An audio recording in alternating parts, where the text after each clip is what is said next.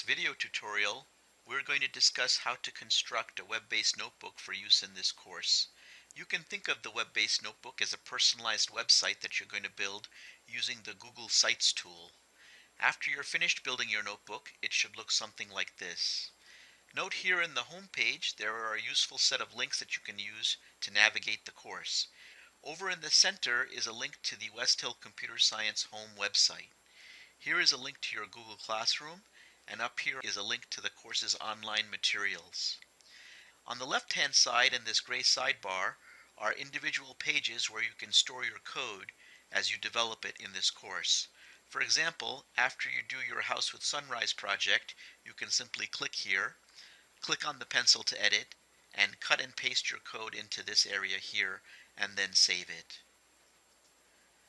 Let us now run through the process by which this website is created.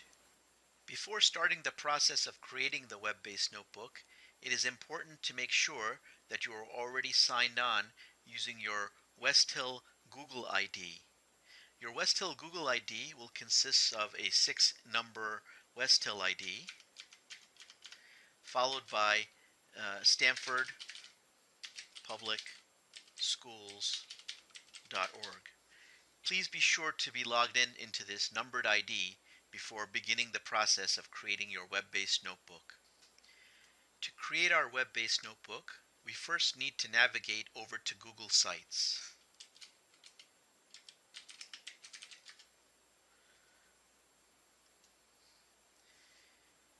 Here is the home of my Google Sites page, and here listed are all the websites that have either been shared with me or that I have created. If you haven't created any websites in Google Sites so far, most likely you have a blank page right here. What we're going to do is we're going to create a brand new website by clicking on this Create button here on the left. And we're going to use the classic sites. We're going to browse the gallery for more, and then we're going to find the template that's already been stored in the Google Template Gallery. But first, we're going to click on this Schools and Educations tab, which is the particular gallery where our template has been stored. And then we're going to search for AP-CSA Template 2018. And this is the template that we want, so we're going to click on it, and we're going to hit Select down here. Now, Google is asking us to name our site. So, for example, if your name is Bob Smith, you might type in Bob Smith's Intro CS Notebook.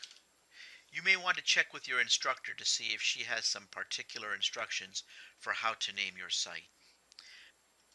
After clicking this reCAPTCHA button down here, I'm going to hit the Create button and create the website. Note that it might take several minutes for Google to process your request to create the site. I'm going to pause this video while this creation takes place. After Google is done constructing your website, you should see something that looks like this. We will now go through the process of replacing this banner with your picture, putting your name here, and deleting this line of text. For you to edit this sidebar here, you simply need to go to this wheel and click on Edit Site Layout. Once you do that, you'll see that this area will become highlighted on your left. Let's click on this first part here, which will bring up this window, and the first thing we will do is we will delete this existing logo. Now we're going to insert a picture from our computer in here. To do that, I'm going to hit Insert, Image, and then I'm going to upload an image from my computer. Let's say this is my picture here, and I'm going to select it. And I'm going to hit Open. And I'm going to hit OK. Now I want a small version of this picture, so I'm going to hit the S button. And I'm all set there. Now I'm going to replace this line with my name. And I'm going to delete this last line here. And I'm going to hit the OK button. Let me just center this picture first. OK. And then you can see that my picture and my name have shown up over here now. After you are done configuring and editing your notebook, it is important to press the Close button on the top right to save your work. Now that we have properly configured our notebook, the last thing we have to do is change the sharing permissions so that only we, the author, and your instructor are the only ones that are able to edit the notebook. To do that, we're going to click on this blue Share button, and we're going to change the permissions in your notebook. Here, you can see that currently you, the author, are going to be the only person who's going to be able to write to the notebook. What you need to do is you need to add your instructor's emails to this list of people who can edit the notebook. You do that simply by putting your instructor's email addresses here and then hitting the send button down here. These are the instructor's emails if your instructor happens to be Mr. Sarkar. If you have a different instructor for this course, please ask your instructor for what email addresses to use for her.